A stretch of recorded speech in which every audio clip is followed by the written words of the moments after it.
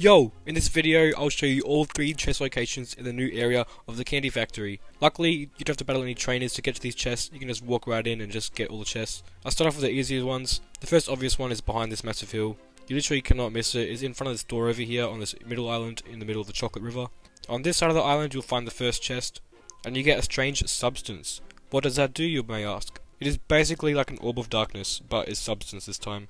So you can evolve your Dram Mask, you can evolve your Korosu, and yeah, that is the first reward, probably one of the better rewards here. I might test it at the end of the video if it actually does evolve your doodles, because it is different to the Orb of Darkness. But the second chest is on the right side of the map. You go from the island back here into this chest. I couldn't see this before because it was so dark, but luckily the shadows are off, and you get 10 polka dot capsules, which is very nice. That is the second chest. The third chest is very hard to get to, because you have to do a lot of parkour. It's on this chocolate waterfall over here, and if you don't know what polka dot capsules do, they are basically like Ultra Balls in Pokemon. A very high chance of catching the doodle you want to. To get to the third chest, you have to climb all these gumdrops, and just go on this chocolate tree over here. Just parkour your way on top of these trees, and get to this hill over here.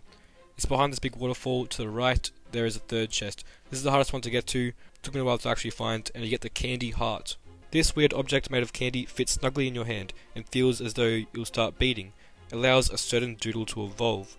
Now let's see which doodle actually needs this item to evolve. I don't really know, but we'll find out now. I assume Shice is one of them, but we'll see. Luckily I've got Shice in my party, so I can actually test that. And I've got a Dram Mask. Perfect. Strange substance. No effect right now, it says. What does that mean? I don't really know. The candy heart, what do you do? No effect right now? I am very confused. Maybe I have to get max friendship? We'll see. Okay, I found out what the items do. The candy heart actually evolves Garmelia, which evolves into Candelegion. I've got an Indigo here. If I evolved it into Garmelia, I would use the candy heart on that and actually get Candelegion once I use it on Garmelia. So that's how you evolve Garmelia into Candelegion. And the strange substance actually evolves Flasket. This is Garmelia if you don't know what that is. And Flasket is the one that has 4 evolutions. Reliable is by level. Endervol and Exovol we can't get yet.